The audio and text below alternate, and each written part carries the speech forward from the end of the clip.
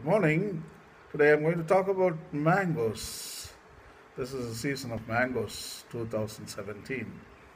The season of mangoes lasts from month of April all the way to July, the end of July.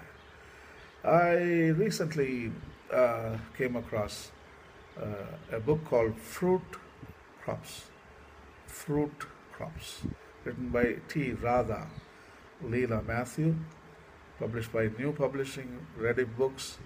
So from that, some of the excerpts I would like to share with the YouTube audience.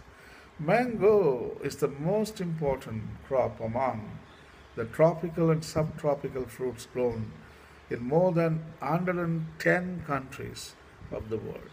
The fruit is intimately associated with the history of Indian agriculture and civilization, and it enjoys a royal status in the country when compared to the other growing places. History indicates that Indian mango cultivation is very, very ancient, of about 4,000 years old. Mention has been made about this fruit in ancient Sanskrit scriptures like Sadapada Brahman, Amarakosam, Ramayana, Mahabharata, Chakra Samhita, Susruta Samhita, and works of Kalidasa. In the famous work of Kalidasa, Shakuntala, the mango flower is invoked as one of the 5 arrows of Kamadeva. In painting and sculptures of Indian art at Ajanta and Ellora, the mango tree and its parts find an abiding place.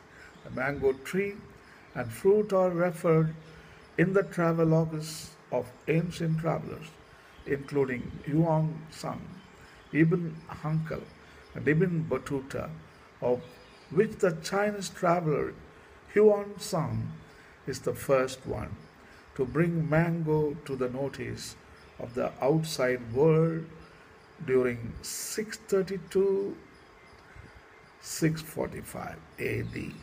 Nicola Conti, Ludovici, the Vartema, Friar, Hamilton, and several others also mention about this choice fruit in their work. The emperors and rulers of India gave great significance to this esteemed fruit crop.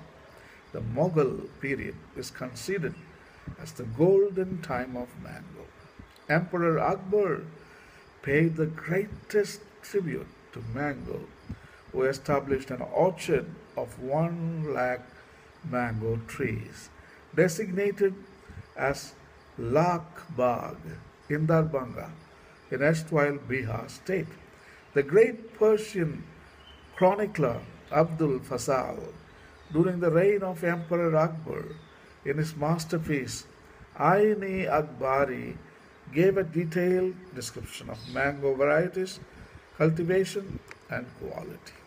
No one will have a difference of opinion about the status given to mango fruit as king of fruits, owing to its captivating flavor and irresistible taste and sweetness. In India, mango is associated with the common man's life during the different phases, right from birth to death. Very aptly, Indians designated this fruit as the national fruit of the country. The mango tree plays a sacred role here. It is a symbol of love, and some believe that it can grant wishes. In the Hindu culture, hanging fresh mango leaves outside the front door during New Year and Diwali is considered a blessing to the house. Mango leaves are used at weddings in some places to ensure the couple bear plenty of children. That's why in India we have too many children. Mango blossoms are indispensable for the worship of the goddess of wisdom, Saraswati, in Hindu families.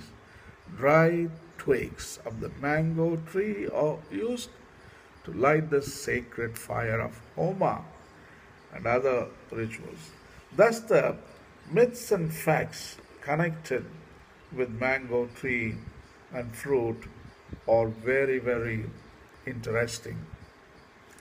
The genus Mangifera originated in Southeast Asia. Photogeographical studies indicated that this genus originated in the continental region of Burma, Thailand, Indochina, and the Malay Peninsula, which are the main centers of species formation, and the Sunda Islands, Java, Sumatra, and Borneo, and the Philippines form the secondary centers of development. The natural spread of the genus is limited to the Indo-Malaysian region, extending from India to the Philippines and New Guinea in the east. Studies indicate that the highest concentration of Mangifera species is seen in the Malay Peninsula with 19 species, followed by Sunda Islands having 16 species, and the Eastern Peninsula having 14 species of mangoes, and many of the species are common between them. The botanist Carol Clusius made the first scientific reference of mango in 1605. Subsequently, Bowen in 1623-1650 suggested the names of mangas and amba. Paul Bontius in 1658 put forth the name Mangifera for the first time.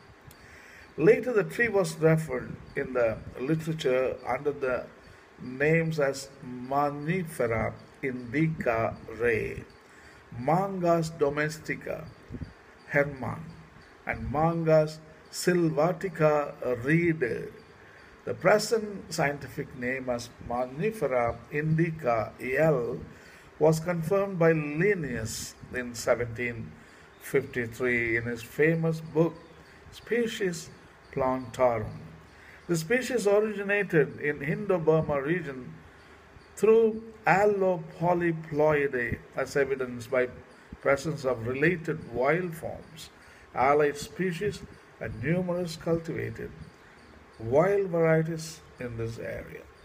History of derivation of the common name of mango is also interesting, which shows some light to its place of origin. The local South Indian names for mango, mangai or mangas in Tamil, are used in Malaysia also. As early as the 16th century, the name mangas was used for the mango in the Greek work Colloquies on Simples and Drugs of India. It is believed that the common English term mango and the botanical name Mangifera indica L originated from Indian name mangas. Mangifera indica literally means an Indian plant bearing mangoes. Enjoy the season. Goodbye.